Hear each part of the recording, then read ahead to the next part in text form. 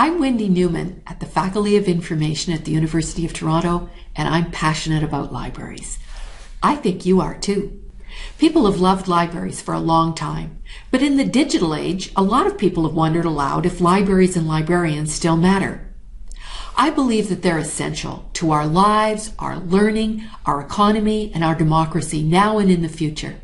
And I have evidence to back me up. Libraries are dynamic. They change to meet emerging needs and the opportunities of new technologies, but we can't take the future for granted. We need the knowledge and skill to advocate persuasively and strategically for the vital role of libraries in strong, healthy communities. And it's urgent because libraries can't live on love.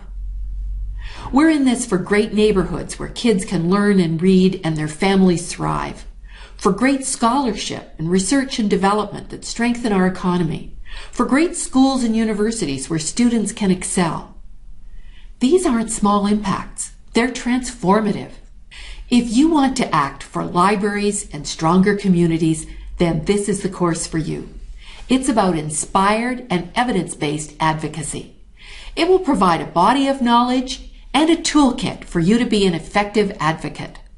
You'll learn how various people perceive libraries.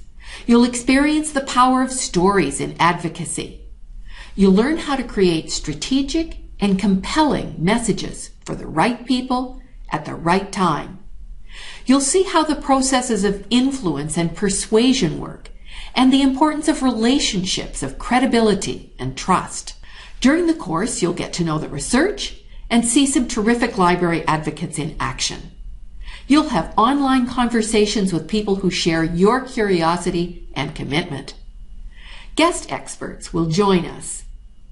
Best of all, you'll be part of a network of advocates for libraries in the service of knowledge creation and stronger communities.